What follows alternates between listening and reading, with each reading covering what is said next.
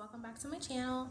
So I'm back with another video, and this is to show you some of the Burt's Bees items that I currently am using, and just to give you a brief review and what I think about them.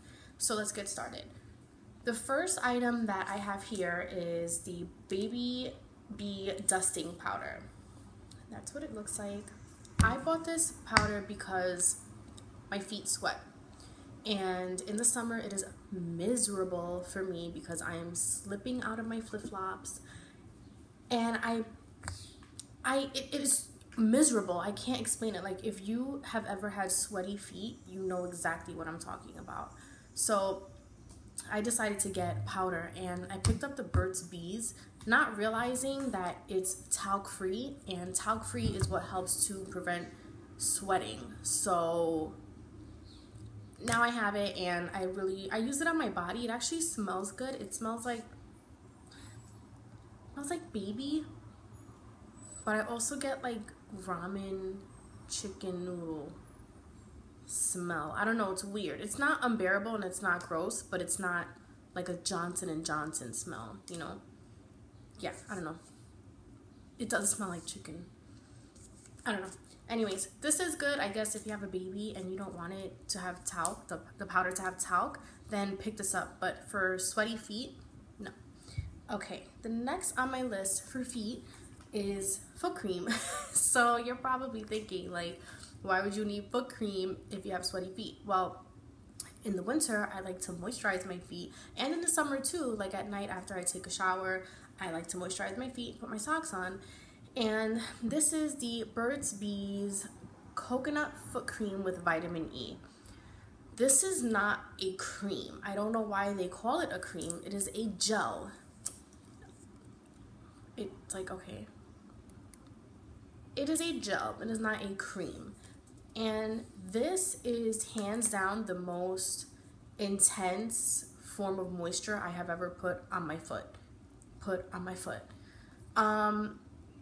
This is so, okay, put it this way. When you put it on, you need to wash your hands after, because it's like sticky on your hand. It's not something that you can, like, you know, oh yeah, you know, let me just rub it into my hands. No, you have to wash this off. I do not recommend putting this on and going anywhere. I recommend put it on and stay home, because it's that thick, that moisturizing, that intense. Stay home. So I do recommend it. Your feet the next morning will be soft, but you have to wash your feet. Like, you can't wear this and then go somewhere. You have to, or you can put it like, you can put on your feet, maybe like on like a dry spot, like on your knee or something, or like elbow, if it's that dry, because this is really intense. So just, you know, stay home if you're going to use this, but it's pretty good. Back to you know, my whole feet thing. Another moisturizing thing that I like is the almond milk beeswax hand cream. It says on here that you can use it on your feet too. You can use it on dry spots all over your body. I am obsessed with this thing. It smells heavenly.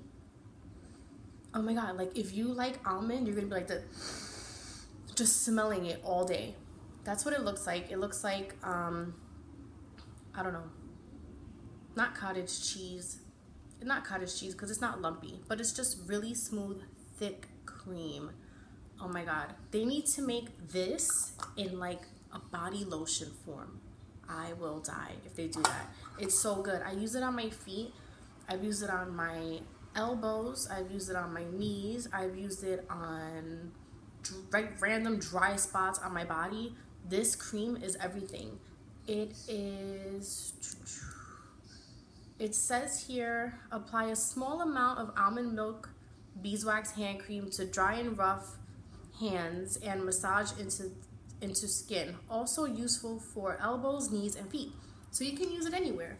This holy grail of Burt's Bees, definitely pick it up. Next, I have their wipes. Okay, these will run you $5 a pack at the drugstore. I got these at Rite Aid. Not worth it. They're good, and the packaging is cute. That's really what sold me on them, was the packaging, because I'm like, Burt's Bees, hello, wipes. I think they're new. So I picked them up and they're fragrance free, they're hypoallergenic. They're not fragrance free. There's a little bit of a scent on these, so I don't know why they say fragrance free. It's very faint, but you can smell something. They honestly do what every other wipe does. Like, it's nothing special. It's not something I'd say, like, you know, go out and buy it. It's, you know, if you're using like Huggies, that's a little cheaper, or Pampers or whatever, just stick to those. Don't waste your money on these. I'm using them to remove my makeup, or just, you know, if I need to grab a wet wipe for whatever, I'll use these. I don't have a baby, but whatever. Next I have Burt's Bees cleansing oil. Another flop for me, honestly.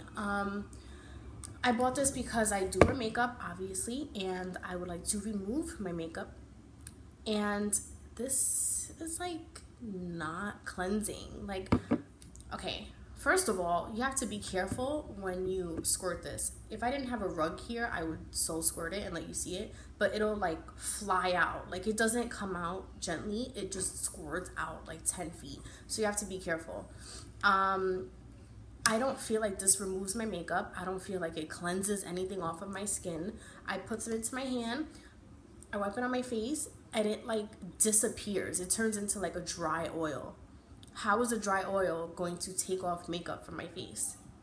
It's not. Cleansing oil with coconut and argan oils. And I wanted to love this. I really did, because anything with coconut is like life. So, you know, what does it smell like? I don't know. It doesn't even smell good. Like, you would think like coconut argan oil. No, it honestly kind of smells bad. So this is not something, I'm going to keep it in my cabinet just because, you know, I don't want to get rid of it. And if I have a guest, I'll be like, yeah, here, use that. Not for me. Okay, so I'm going to close this off with the lipsticks. These are amazing. I love these. Okay, so let's see. The ones that I have is, I'm going to swatch them for you. This is Blush Basin. These are so nice.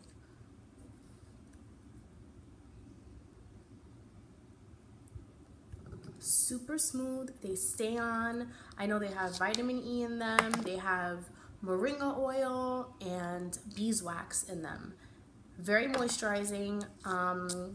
They stay on well. They're not slippery at all, like some lipsticks that I've tried, which I hate. They kind of feel like a cross between a lipstick and a chapstick, but they're very moisturizing. And the color payoff is great. This one is Sunset Cruise. This is my favorite. I love it. So nice. And the color is buildable. Like, if you have pigmented lips like me, you can, I don't have anything on my lips right now. This is just my natural color. If you put one swipe, you'll see it, but you have to build it a little bit. And I don't mind that because I like to have control of what's on my lips. This one is, oh my God, I can't even see. Iced Iris. I don't like that name. I don't know why. More of a pinky tone. And the packaging is just too cute. Look, it has the color that you're getting. So you don't have to keep opening up your lipstick and be like, which one is this? Or what's Iced Iris? Like, who would know what color that is? This one is Juniper Water. I actually haven't worn this one yet. Look at that. That's beautiful. That is beautiful. For a drugstore lipstick, the packaging, not so much just the look, but the quality of the packaging is really good. They're super sturdy. The cap is not going to come off like in your purse or whatever. They're not heavy at all. They're actually really lightweight, and I really like them. They're so cute. They look really expensive, and they're on the website, they're $9. I don't know how much they're going to be in your drugstore because every drugstore is different. That's one of the things I've learned on YouTube. Some people pay like close to nothing for their products, and in New York you're paying like 3 times that amount. So it's gonna vary like from state to state or country to country. depending on where you're watching this. So I have products that I don't have here. I have used them and I don't like them. So just to touch on that real quick, Burt's Bees facial creams, I don't like. I've tried a whole bunch. I've tried day creams, night creams, anti-aging creams. Don't ask why, but I've tried them and I don't like them. I've tried the ones for dry skin, for sensitive skin, for normal skin. I don't like them. I don't know what it is. There's like, I don't know if it's the royal jelly that they claim to have in it. There's an ingredient that I don't like. I don't like the smell of their face creams because they're very, very strong. And just to feel, I tried a day cream that had SPF in it, and I don't know if it's just, I have a thing with SPF. If it's in my face moisturizer, I don't want to know. I don't want to feel like I'm putting sunblock on my face because that's annoying. And that also had, the one that I tried, I forgot the name, it had like a white cast that it left on my face. I just can't get with their face products, but their body products I really do love and I recommend. So definitely check out this one. This is like my favorite. Even if you don't have like dry skin, the smell is so good. Like if you like almonds or anything sweet, oh, you're gonna die. You're gonna die when you smell this. So yeah, go check that out.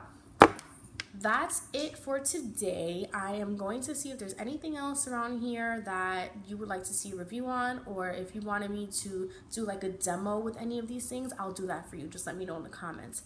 Thank you so much for watching.